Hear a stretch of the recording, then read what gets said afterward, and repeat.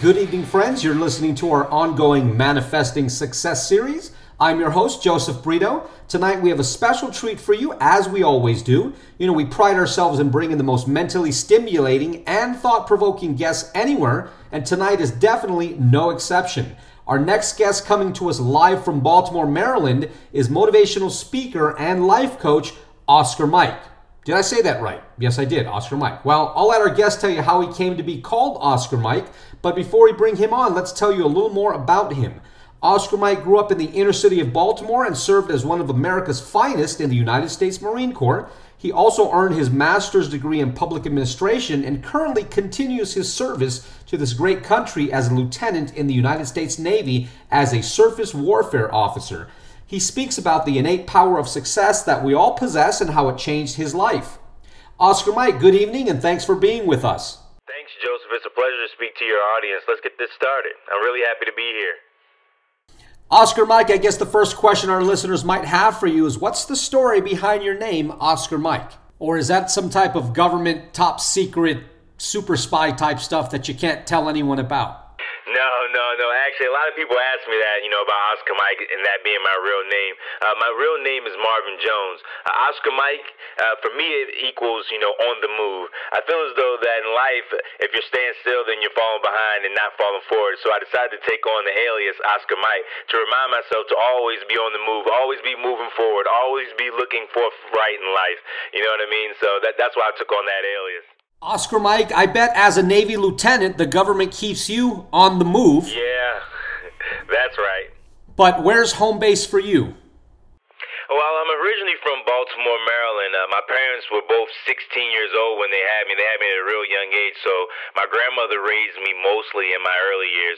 Growing up in Baltimore was hard, as you can probably imagine. You're exposed to a lot of crime and violence at an early age. And I ended up growing up in a lot of the rough neighborhoods and projects and got into a lot of trouble growing up. And what was early life like in Baltimore for the young Oscar Mike?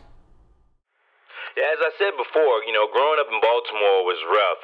My mother was a single parent of 5 children and struggled to make ends meet. We frequently, moved around a lot, and mostly in areas that were populated with drugs, violence, prostitution, stuff that's cliche or even quintessential for, inner city life. When I was about 10, my mother moved my sisters and I to Portsmouth, Virginia, where we lived in, low-income housing throughout Portsmouth. We even moved to, a place called Alabama Projects in Portsmouth as well. It was very rough there, especially because I didn't speak like everyone else. I was coming from the city and, coming to a more rural or country area or whatever. People made fun of me. And because of that, I got into fights all the time, was, frequently suspended from school. After a couple of years in Virginia, I moved back to Baltimore to live with my father in high school. And during my high school years, I started to rebel and act out even more. I even failed the 9th grade and got involved with the wrong crowd, started committing violent crimes and was arrested, multiple times. I had a bad attitude and didn't even, value life or education. But somehow, some way, I don't understand it. I found a way to graduate, luckily, but I only graduated with a 1.9 GPA. Were there any turning point decisions you made to change your life, or was there an event that changed your life for the better? Well, I guess, the turning point was, the summer after I graduated from high school, I decided that I would give community college a try. A lot of my friends were, going to school or, trying to do something, although most of them never graduated. I saw them doing something, so I said, I should try to do something as well. So I decided to go to community college. I tried it out, and I ended up quitting a couple of months into my first semester. But I realized something. I realized that it was something I actually could do. One day I was sitting at home and thought about what I should do with my life. At the time, I really didn't know what that was supposed to be. I didn't know what I wanted to do with my life or where I wanted to go, but I figured that in order for me to be successful, I probably had to get out of the environment that I was in at the time, living in Baltimore, and stop hanging around the crowd that I was hanging out with.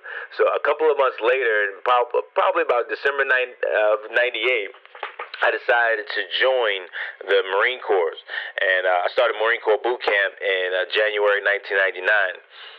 While I was in the Marine Corps, I found out that tuition assistance was available for service members, so I started taking classes at Hawaii Pacific University.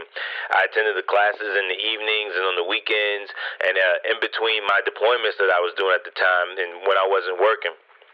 After taking classes for a couple of years, I began to become more confident in my abilities and realized that I could actually graduate.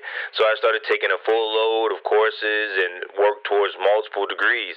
I started to believe in myself and dedicate all of my energy to obtaining those goals. That's definitely a long way from the projects of Baltimore, Oscar Mike. I commend you on graduating high school. What is your educational background? Well, as far as my education, in 2004, when I finished at Hawaii Pacific University, I graduated with associate's degrees in accounting and supervisory leadership and a bachelor's degree in justice administration. After finishing my undergrad degrees, I went on to Central Michigan and finished a master's in public administration. I'm currently working on a graduate certificate in national security and also another master's degree in homeland security. Well, you're surely an example to all those young men and women who are listening tonight, and hopefully those young men and women who are listening from the Baltimore area. What is your life like now, Oscar Mike? Well, life now is great. I'm married to my bride of 10 years, and we have two beautiful children, 2 boys to be exact. After I got out of the Marine Corps, I worked in corporate America for about a year. In April of 2008, I was accepted to Officer Candidate School for the Navy. I graduated Navy OCS as an honor graduate, and I'm currently a lieutenant in the United States Navy, recently returning from a combat tour in Afghanistan. Well, I understand you give talks in the Baltimore area and all throughout the nation. What is it about motivational speaking? Or I guess the better question might be, why motivational speaking? Well, I like to speak and I like to help others, and I feel as though I'm in a good place in my life and in my career, and it's time for me to give back. I want to help motivate others to fulfill their dreams and understand that their past is not necessarily a true depiction of their future.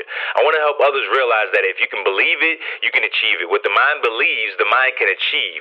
A lot of people go throughout life and they never are willing to take that risk, to venture out, or even have that self-love to say that, you know what, I can do it. I can really do this. And that's what haunted me for many of years until I realized that I can do things and I can do things well. So it's my time to, help motivate others so they can get to the level I'm at or even beyond. Actually, that's my goal. That's what I'm going to do. And, I put my mind to it. And now, that's why I've become a motivational speaker. Well, Oscar Mike, looks like we've come to the end of our time. I wanted to thank you for sharing your story with us. I'm sure our listeners found it to be truly inspirational. I also wanted to thank you on behalf of our listeners for your service to our great nation. In case any of our listeners tonight are interested in booking you for a motivational speech or any type of event, how might they contact you? Joe, I want to thank you for having me on the show and letting me tell my story to the listeners out there. If you want to contact me, you can first check out my YouTube page, Oscar Mike Bravo, or email me at oscarmikespeaks@gmail.com. And you can also find me on Facebook at Oscar Mike Speaks as well. Again, it's been great being on the show, and I look forward to seeing each and every one of you and having the opportunity to speak to you at one of my future events. Well, all right, listeners, we have to take a quick commercial break, but when we come back, we'll have the answers to last week's trivia question. So don't go anywhere. You are on the air with Joseph Brito, and we'll be right back.